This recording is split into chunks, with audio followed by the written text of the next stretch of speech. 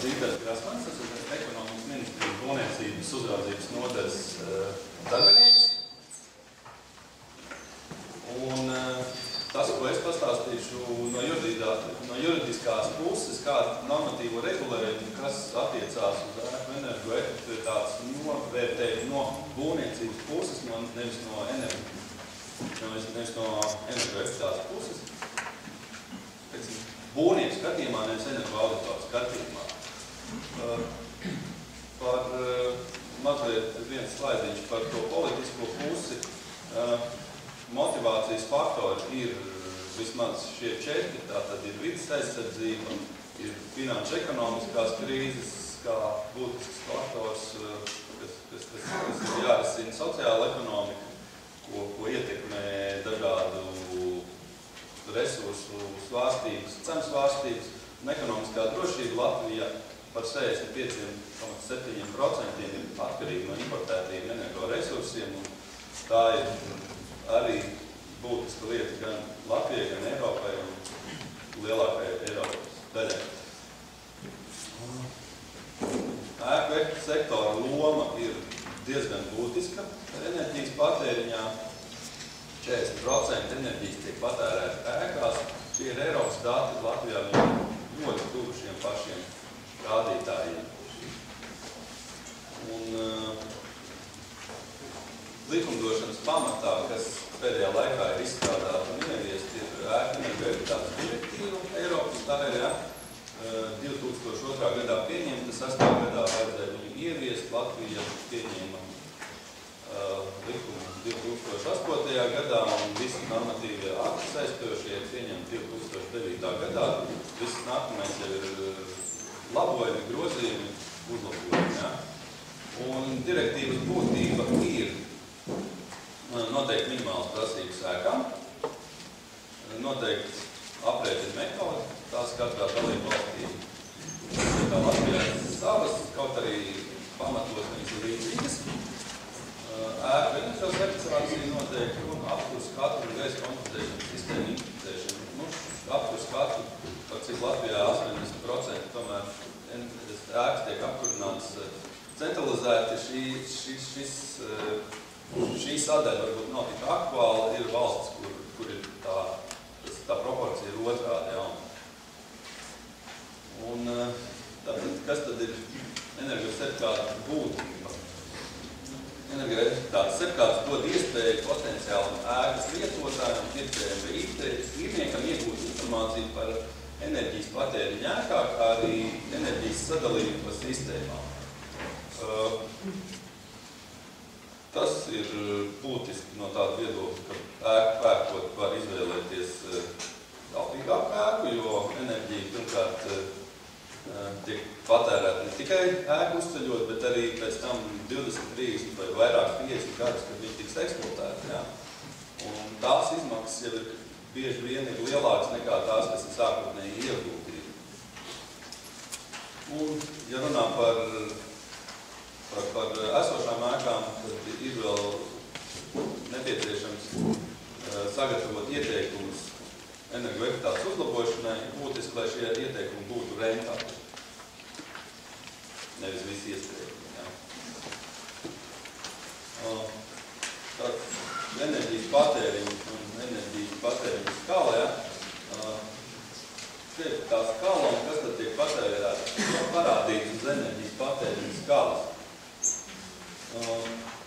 Šis pa labi apakšā ir ēkas energoefektivitātes īpašību novērtējums. Īpašība tas nozīmē, ka pamatojoties uz ēkas norobežojušo konstrukciju, inženieru tehnisko sistēmu īpašībām, tiek izrēķināts, cik viņai vajadzētu patērēt enerģiju, ja? Ņemot vērā gan mikroklimatu, gan ārējos apstākļus. Ja? Un ir otrs, kreisā pusē, eksploatācijas novērtējums, kas savukārt parāda, cik enerģijas patērē patiešām tā uzceltā ēka. Viņš var būt atkarīgs no tā, kāds ir iekšējais klimats,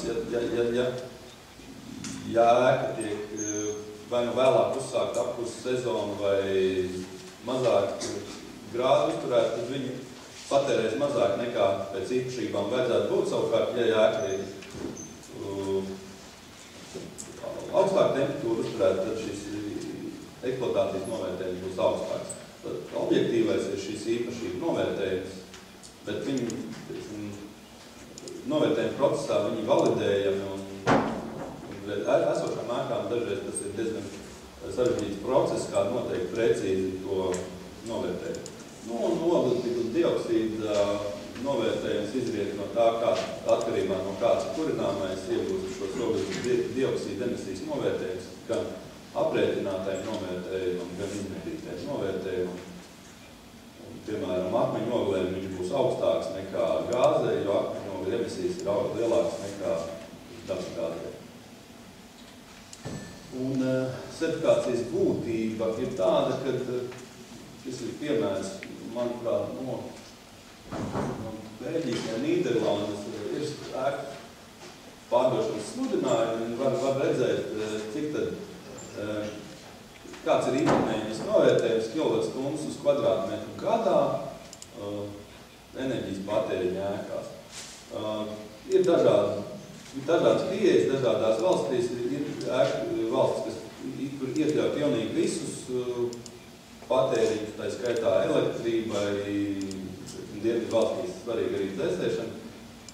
Pamatā Latvijā ir raksturīgi lielumi ir apkuru karstais ūdens, kas ir 85% enerģijas patēriņa objekts. Tas ir objektīvs rādītājs, lai salīdzinātu ēku.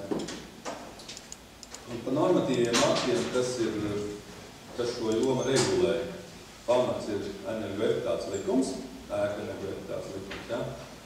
Un 3 saistoši uz likuma pamata izdot ministru kabineta noteikumi, ēkas energoefektivitātes aprēķina metodi, noteikumi par energoauditāriem, noteikumi par ēku energosertifikāciju. Uz aprēķina metodas pamata ir saistoši 15 standarti, kas ir iztūkoti, bet vispār šajā jomā no direktīvas viedokļa ir vairāk kā 30 standarti, kurus arī, protams, var izmantot, ja.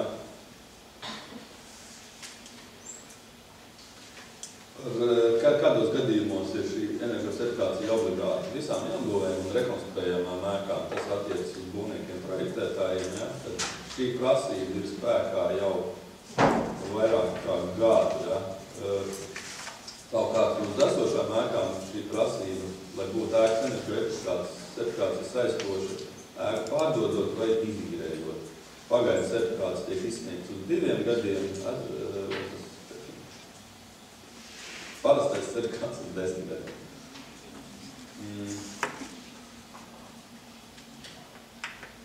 Likumā ir izņēmumi, kādos gadījumos to certifikātu nepiemēro, tas ir kultūras pieminekļi, ēkas, ko izmanto dzīvokļu kalpojumiem, citām reliģiskām darbībām, tas ir baznīcas, piemēram, ja.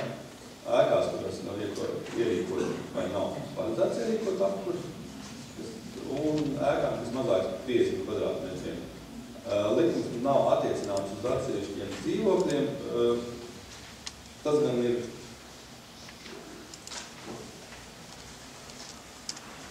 no tāda viedokļa, ka atsevišķam dzīvoklim nav jēga taisīt.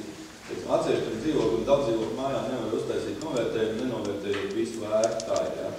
Un nav arī būt jēga no tāda atsevišķa dzīvokļa certificēšanas, ja nav certificēts visu ēku. Jo viņām ir kopīga apkurses sistēma. Protams, ja dzīvokļi savus apkurses kartītes, tad to dzīvokļi ir liederīgi certificēt un izdot atsevišķu certifikātu. Attiecībā uz būvniecību regulējušiem normatīviem aktiem arī ir veikti grozījumi. Tas ir 9. gadļāvi, vispārīgos būvnoteikumos un noteikumos par būvju pieņemšanu eksploatācijā ir iekļautas prasības tehniskā projektā iekļaut energoefektivitātes aprēķinu, kā arī nododot ēku eksploatācijā, būvvalde ir iesniedzams ēku energoefektivitātes pagaidu certifikāts. Par energoefektivitātes prasībām. Tās izriet pamatā no LBN no2 norobežojošo konstrukcijas siltumtehnika, un tam visam pretstatīt varētu tāds nacionālās prasības, kuras ir kā no otras puses tieši šo energoefektivitātes vajadzības, kas izriet no tā, ka tāpēc jāuztver temperatūra, mikroklimats, gaisa apmaiņa un, piemēram, nevar samazināt, teiksim, to patēriņu uz ventilācijas rēķina, ja, jo ar ventilāciju vajadzīgas veselības nodrošināšanai un apkošanai, ja. Tāpat ir apgaismojums un iekšējās slodzes, kuras tā kā pretstātā darbojās ar normatīvām prasībām, kas ir arī energoefektivitātes normatīvos aktos, ir tāds punkts, ka ēkā nedrīkst uzstādīt, ka funkciju nodrošināšanai nedrīkst pievienot enerģiju patērējušas tehniskās sistēmas, kur jauda pārsniedz vajadzības. Tas nozīmē, sankcijas par šo punktu nekādas nav, bet, ja ir pasūtītājs izglītots un viņam ir labi konsultanti, pārlieku jaudīga apkurss sistēma var darboties ar neliederīgu enerģijas patēriņu koeficientu, un tas var attiekties arī uz ventilācijas sistēmām, un tad ir nevajadzīgi zudumi. Labi ekspertu palīdzību iespējams var pierādīt, ka projektējums ir bijis nepareizs un piedzīt no pilnīgi kaut kādas kompensācijas, ja? Vai arī novērst šādu problēmu. Vēl ir punkts, kas attiecas uz jaunu ēku projektēšanu, ka jāizvērtē alternatīva enerģijas resursu izmantošanas iespējas. Tādu detalizētu risinājumu un nacionālajā līmenī šobrīd nav. Standarts, kas arī speciāli šim vērtējumam es nezinu, ja? Bet ir dažādi piemēri atrodami citās valstīs no labās prakses puses, un tie paši siltumstūkņi, tas ir alternatīvais risinājums, tāpat saules paneļi, vēja ģeneratori. Protams, ne visur tas ir iespējams, bet šis izvērtējums ir nepieciešams.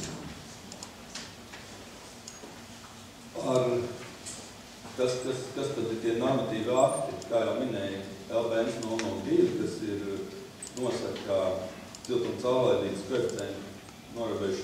koeficients norobežošām konstrukcijām, gan normatīvās, gan maksimālās vērtības, kā arī šis LBNS 002 nosaka ēkas siltuma zuduma koeficientu, kas ir aprēķināms un dzīvojam ēkā. Es domāju, ka tie, kas projektē, tie to zina, kas neprojektē, tie to šeit izlasīt, ja? Vēl, kas LBN 002 ir jauna lieta, pagājušā gada novembrī ir veikti grozījumi attiecībā uz etāgu 004. Manuprāt, šodien darba kārtībā ir viens lektors, kas par šo izstāstīja detalizētāk, kas runā par ārējo sienu apmesto fasādu projektu risinājumiem. Tie ir jābūt iestrādātiem projektiem, ja projekts, kurus finansē Eiropas Savienība, valsts vai pašvaldība. Privātiem tas nav saistoši, kā obligāti, bet arī ieteicams, protams, ja. Un kas vēl ir būtiski veicot ēkas energoefektivitātes novērtējums ņemt vērā, tāda ir ventilācija, kas ir attiecībā uz dzīvojamām ēkām, tas ir LBNS 231. Vēl ir LBNS 211, kur arī noteiktās prasības gan temperatūrām, gan ventilācijai. Un vēl ir attiecībā uz birojiem ir ministra kabineta noteikumi 9. gada 359 darba aizsardzības prasības darba vietās, tur arī ir prasības telpu mikroklimatam un apgaismojumam, kas arī ir ņemami vērā. Pie tā īsā ievada, ja, ir pieņemta ēku energoefektivitātes pārstrādāta versija Eiropā. Latvijai viņi būs jāpārņem līdz nākamā gada 9. jūlijam, un tur ir vairākas tādas būtiskas lietas. Viens ir tas, ka tiek esošo prasības tiek nostiprināti. Jauna lieta ir definēts tāds jēdziens gan drīz nulles enerģijas ēka, bet dažādās valstīs noteikti terminoloģiski te ir visādi lietots mēģina saukt par pasīvo ēku, nulles enerģijas ēku. Līdz nākamā gada vasarai būs jauns regulējums gan attiecībā uz prasībām, gan arī ir vēl viens tāds būtisks direktīvā noteikti pants par fiskālajiem instrumentiem, tie ir subsīdijas, nodokļi un sankcijas, ja, kas jau šobrīd vides ministrija klimata pārmaiņu finanšu instrumentu ietvaros realizē projektus par zem enerģijas patēriņa ēku būvniecību, un šī joma tiks veicināta un attīstīta.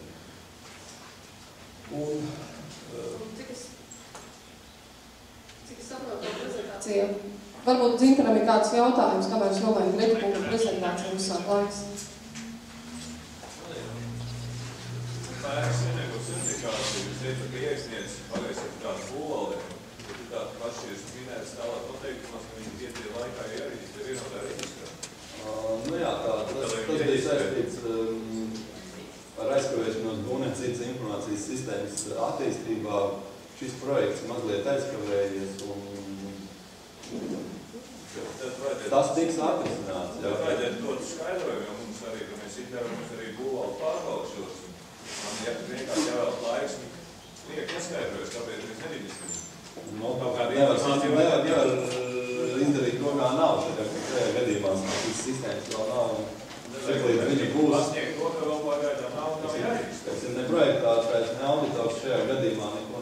Viņi nevar saukt atbildību par to. Nē, atbildību sniegšanu, vienkārši būvvalde arī prasa, kur kā reģistrācija, mēs reģistrēšu. Drīkstas papildināšu. Tiešām, ko arī darīsim, mums bija tieši jautājums, kāpēc nevēl no vienam no mūsu kolēģiem, ko darīt ar šiem certifikātiem, jo tiešām noteikumos ir rakstīts, ka tas ir jāreģistrē būvniecības informācijas sistēmā. Tomēr es nokārtosim un būvvaldiem izsveicīsim informāciju, bet to, lai viņš šo prasību neizdarīs, paldies par to jautājumu. Un otra lieta, ko es gribēju pateikt, mums kolēģis noteikti pēdējās lētiņā minēja par tiem vairākiem pasākumiem, kas izrietēs no jaunās direktīvas. Tad ir tā, ka attiecībā uz ēkas minimālām enorgoefektivitātes prasībām šogad plānot ministru kabineta noteikumi. Viņi ies ciešā saistībā ar dzīvojamo māju pārvaldīšanas likumu. Šajā likumā ir deleģējums valdībai izdot tādus noteikumus. Tad jāsaka, mēs šajās minimālajās prasībās ņemsim vērā to, lai tas nebūtu pārmērīgs sloks kuram īpašniekam, un tās tiešām būs minimālas lietas, ko katrā mājā var izdarīt bez būvniecības procesa. Tātad elementārs sakārtošanas jautājums, jo loki ir ar vienu grūti, un divas ir paredzēti, tad viņi ir jāiestiplo atbilstoši, ka durvis ir stāv vaļā, tad ir jābūt mehānismam, lai mums stāvētu ciet. Ja loki ir tādi, kuri nav jāmaina, bet kurus var vienkārši noklīvējot sakārtot, tas ir jāizdara. Tā mēs redzam minimālās enorgoefektivitātes prasības uz ēkām Latvijā pagaidām. Tā kā Eiropa nav devusi arī skaidrojumu, ka tas būtu kaut kas augstāk vai plašāk ieviešams, mūsu skatījums uz minimumu būs tāds. Otra lieta attiecībā par subsīdijām, nodokļiem un dažādām citām lietām, tas arī būs dienas kārtības jautājums, ko mēs pārunāsim ar finanšu ministriju, proti, lai ēkas, kas ir siltinātas pie novērtēšanas. Protams, ka būs situācija, ka novērtējot atjaunot ēku, viņām būs vērtīgāka, dārgāka. Ne tikai pārdošanas ziņā, bet viņa būs vērtīgāka, un līdz ar to arī nodokļu likumdošana viņai būs piemērojama tajā vērtībā, kādā viņa būs, kāda viņa būs iegūst pēc renovācijas. Tā kā te būs otrs risinājums, ko mēs piedāvāsim, ka šīm ēkām būs jāvienojas, protams, ar finanšu ministriju, bet varianti, ka vai nu būs samazināts nodokļu likme, vai šai nodokļu likme netiks paaugstināt noteikti laiku pēc siltināšanas, pretējā gadījumā mēs īsti laikam siltināšanas procesu nevarēsim iet uz priekšu tā efektīvi, ja tie, kas to izdarīs, pēc tam dabūs maksāt vairāk citos veidos, ietāpot enerģiju, piemēram, pārmaksāt nodokļus. Tāda pasākuma šim gadam ir plānot, gribēju vienkārši skaidrināt, ka mums darbs notiek jau vienu vai otru instrumentu.